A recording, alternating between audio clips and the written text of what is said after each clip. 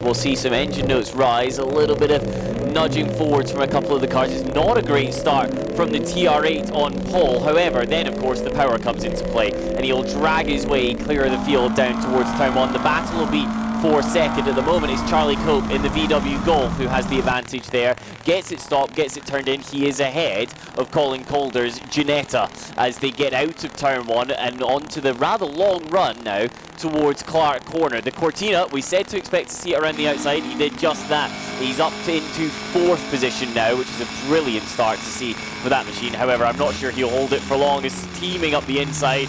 We see the plucky little Fiat of Alistair Baptiste regaining a couple of positions in the twisty flowing sections of the circuit. It is Andrew Graham who's your leader in the green machine at the head of the field. He's got 2 or 3 car lengths advantage. It's come down a little bit at the back of the circuit as Charlie Cope has been able to manipulate his machine over the twists and turns, the hills and the bumps. But now as we get towards the straight, Andrew Graham will deploy everything he has under the building surprise bridge for the first time of asking. It's Andrew Graham at the head of the field. Yes, and a lovely V8 rumble as he crosses the start-finish line. Charlie Cope, then having survived a great drag race down to the first corner at the start of the race against Colin Calder's Ginetta, but he's left the Ginetta behind then on overall lap time. And yeah, the usual thing we've seen is the battle with Alistair Baptiste's fast cornering, slow straight line performance Fiat.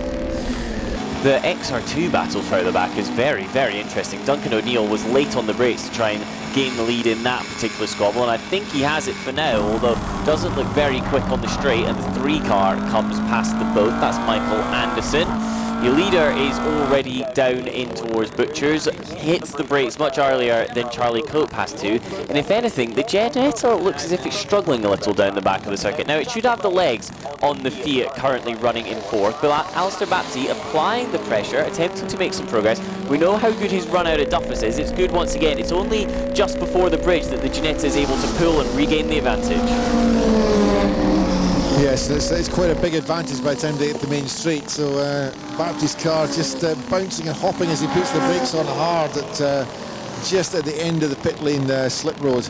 It's really, he stamps on that brake pedal. He gives it everything. He's got ahead of the Ginetta as they came out of the hairpin, but the Ginetta repasses him quite easily on the way down towards Clark.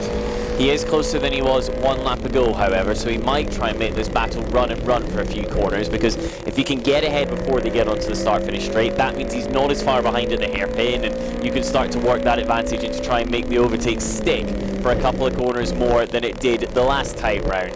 Your leader is still Andrew Graham. He's clear at the head of the field. He's not getting away from Charlie Cope, the 2 setting almost identical lap times last time through.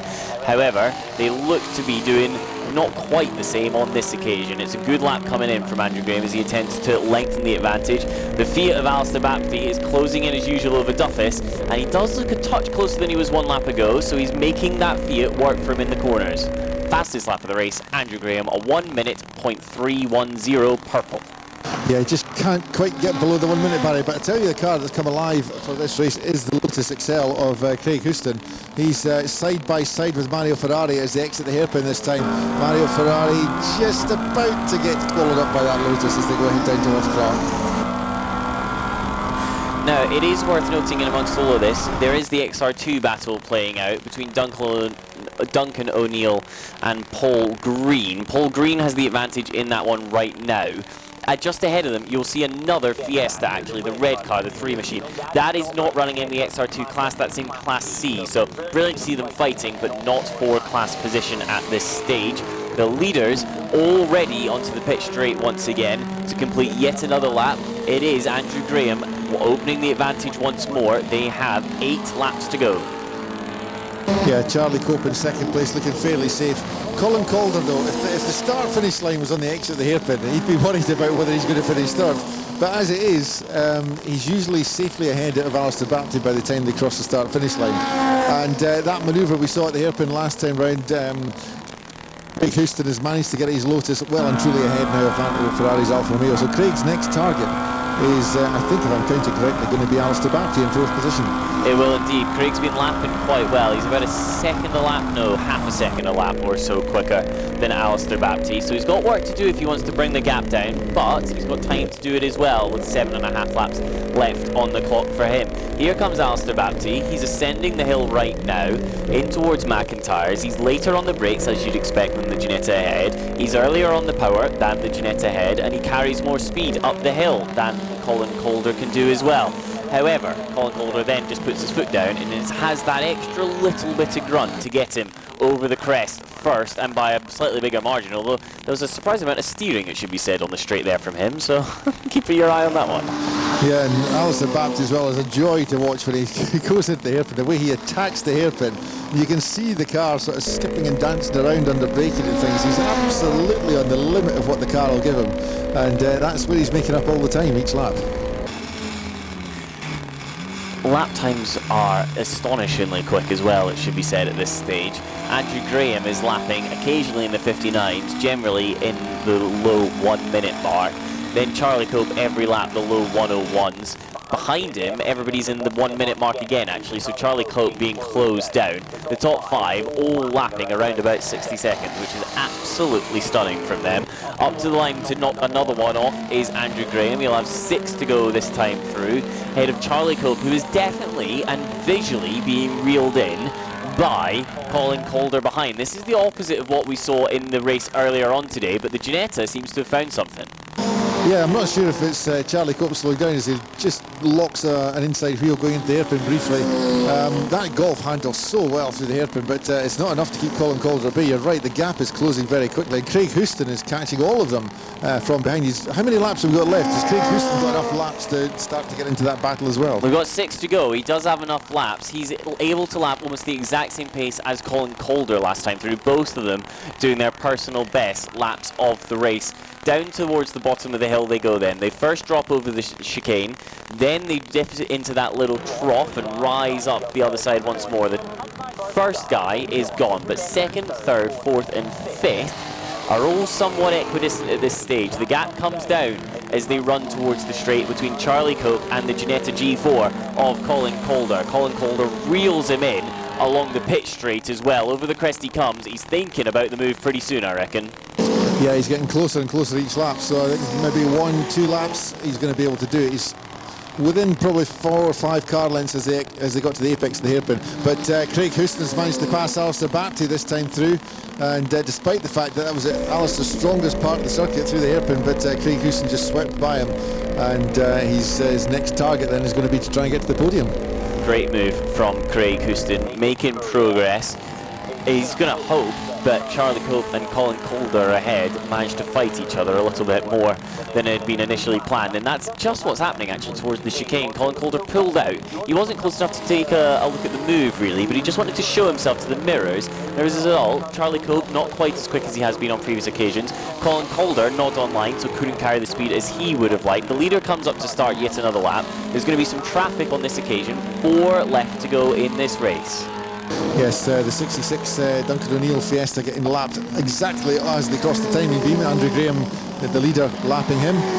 Colin Calder still closing in on the back of Charlie Cope's Volkswagen Golf, but behind them a big lock-up from the back wheels of Craig Houston's Lotus as well. Craig is really pushing to try and catch the Ginetta in front and get himself onto the overall podium. Andrew Graham has been hugely held up there by some of the traffic because there's a brilliant battle developing further down the order between Neil McGregor and Paul Green. That's an MX-5 versus an XR2 Fiesta.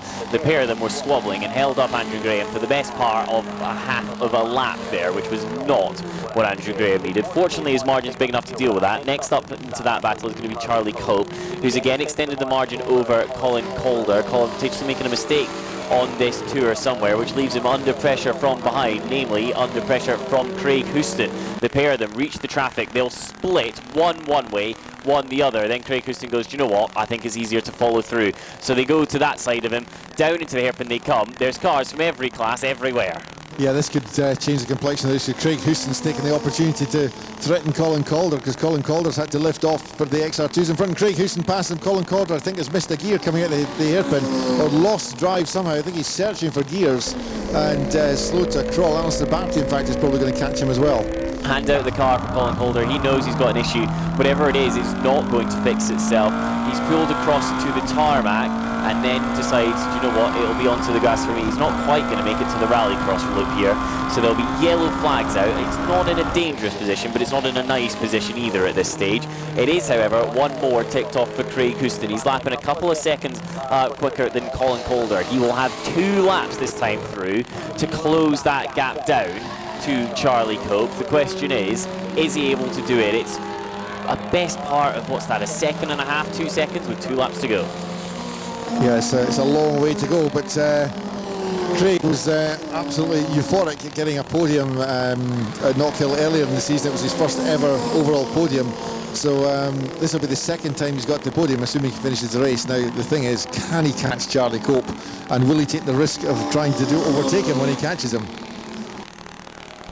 I'm not sure there'll be too much risk, because Craig Houston should be a lot quicker on the straight. Of course, the issue is, you know, Charlie Cope's going to send it deep on the brakes if you try to make the move on the straight. So there is always a bit of risk involved in that one when you're trying to overtake Charlie, because you know he's going to come back at you. Your race leader is at the bottom of the hill, dispensing with potentially the last bit of traffic he'll have to deal with before the end of this race, assuming everything goes to plan. As entering the last lap, however, and exiting McIntyre's, it is nose to tail for second place. Charlie Cope has his mirrors full with Craig Houston. The pair of them round up us now. Onto the last lap they come. They're underneath the bridge, and it is Craig Houston hounding the back of Charlie Cope. He reels him in towards the back end of the straight, but it's going to have to be a dive.